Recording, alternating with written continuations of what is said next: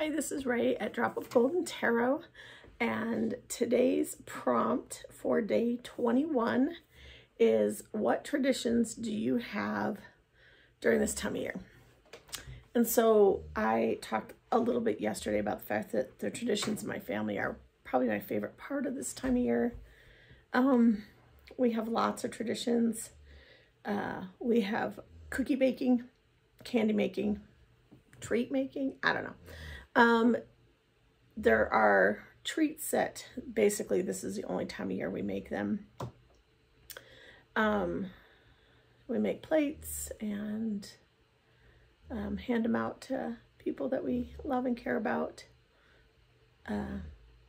That doesn't mean that if you don't get a plate, we don't love and care about you.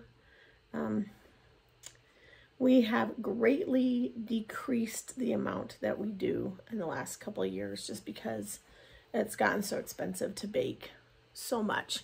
But I think at one point we handed out close to 50 plates of cookies a year, and we really are down to a half a dozen now.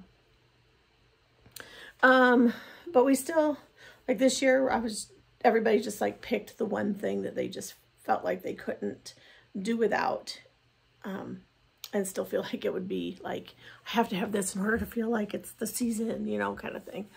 So we did that.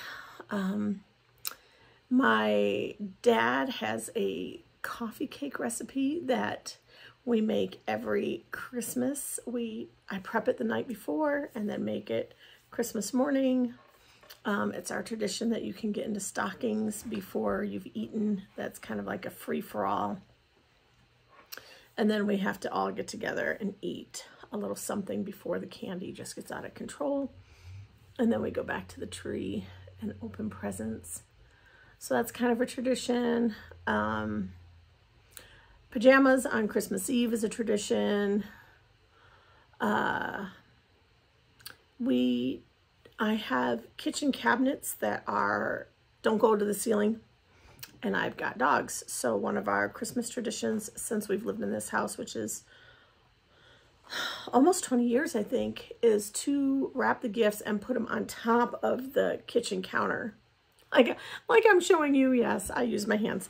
On top of the kitchen counter so that the kids couldn't get into them, they couldn't shake them. When the kids were little, nobody could accidentally tear the paper on somebody else's present, and that sort of thing. And then the dogs can't get into them. So we continue to do that before my kids left to go to their dad's for his part of Christmas break. My one daughter was like, we've got to get presents wrapped and we've got to get them up there because it doesn't feel like Christmas yet. We wrap banisters with greenery and lights. We put stockings up. We have the same angel that goes on top of the tree every year. What else? Growing up, we always had a tradition of cutting down our own tree. And mind you, I'm allergic, so I would have to take, back at that time, we took Dimetapp for allergies. So I'd have to take it, it tastes like grape flavored Kool-Aid or something. I'd have to take that before we went, and then we would go out with my dad, and we would trudge around in the snow, and we would look at all these trees. And we'd be in there like maybe 5 minutes. My dad would go, there, that's the one. And we'd all be like, no, we can find a better tree than that. And we'd trudge around for like an hour or so, maybe 2 hours, until we're absolutely freezing. And then we would end up back at that first tree, and that's the one we would cut down. So the last time that we ever cut a tree down with my dad, we got to that first tree, and he's like, that's it. And we're all like, yep, that's it. So we just cut that tree down and came home. Because like we were older, we're like, oh, we've got things to do and we want to be with our friends and stuff. So we're like, yep, we always just trudge around and get cold. So you're right, that's the tree. And it was always too big. Like my parents have, I think like 13, 14 foot ceilings in our house. And that tree, we'd get it home and it was always too big. And we'd have to cut a ton off the bottom to be able to stand it upright. And then my dad, we had the old-fashioned bulbs, and he'd have to wire them onto the tree so they weren't actually, so they wouldn't touch, so it wouldn't burn down. But, other Christmas traditions,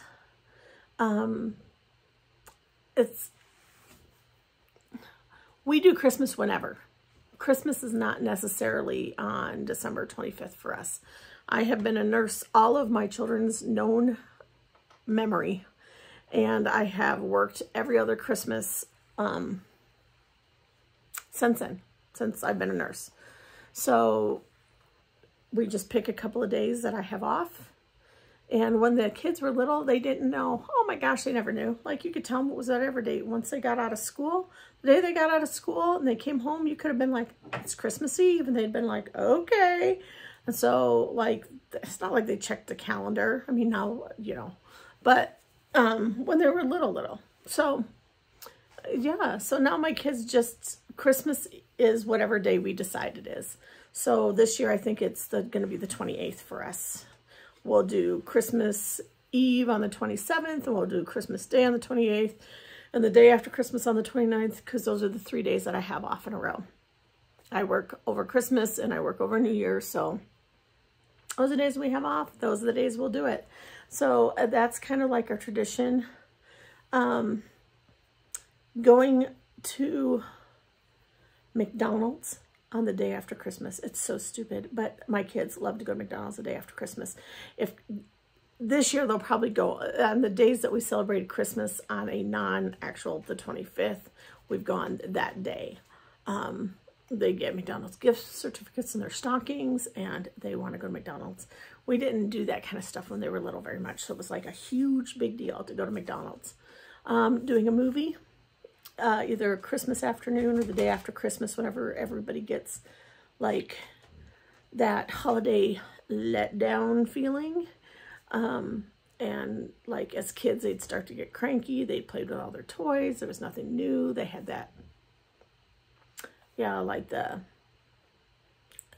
gorge, and then the then the not good mood kind of thing. So we'd always like plan a movie, and we'd go to a movie. And so we still do usually a movie over Christmas, either Christmas Day or the day after Christmas, so that we just have something different that we do. We always watch White Christmas on Christmas Eve while we wrap the rest of the stocking stuffers or any presents that are still unwrapped. We always spend time every year watching all the old classics like Rudolph the Red-Nosed Reindeer, and Santa Claus is Coming to Town, and A Year Without a Santa Claus, and those types of things. So, and a Grinch movie. So we always make sure that we have time to watch those. I think we've decided that we're adding the, I can't remember her name. Amelia in Game of Thrones was Daenerys. She did a Christmas movie based on a George Michael song. Last Christmas.